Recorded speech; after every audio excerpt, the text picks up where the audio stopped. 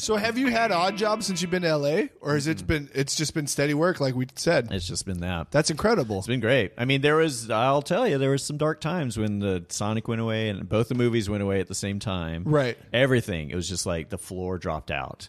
And that was right during the writer's strike. Sure. And it was also during the financial collapse. Oh no! So I was like, I don't think I'm equipped for a modern depression. I don't think I can hobo around. And it got really bad. It got really. What's the longest length you haven't worked?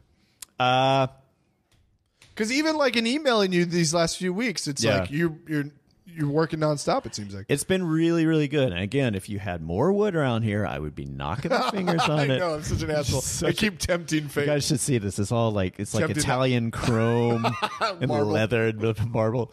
I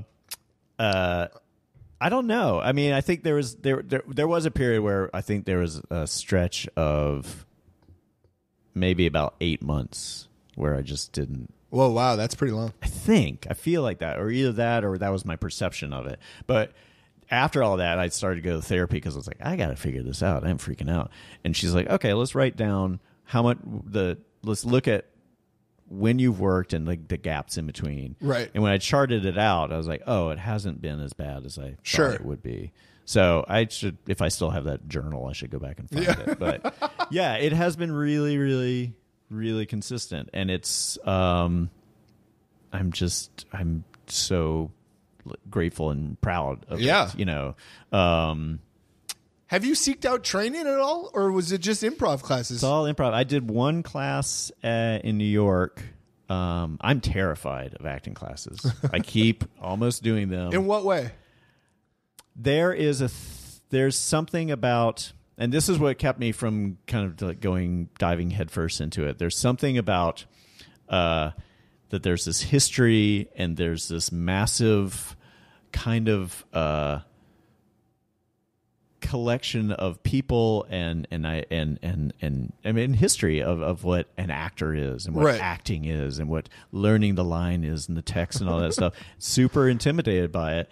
And so improv, I was like, oh, I can make this my own and find my way into it. Right. And then I kind of do that approach when I do an audition. I was like, oh, I'm going to kind of improvise the approach on this, but I'm going to do it with the lines.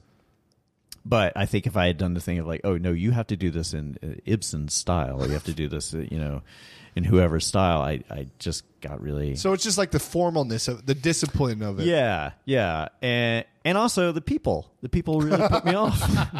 I had not met a cool actor up to that point. They were all just pretentious and annoying. So... it was the kind of thing I was like, as much as like I knew I didn't want to work in an office because I feel like I would have shot myself. Right. I think I had this feeling, I was like, I think I'm going to kill myself if I hang out with these people. Yeah. So finding improv was like, oh, they're people that get it. Yeah.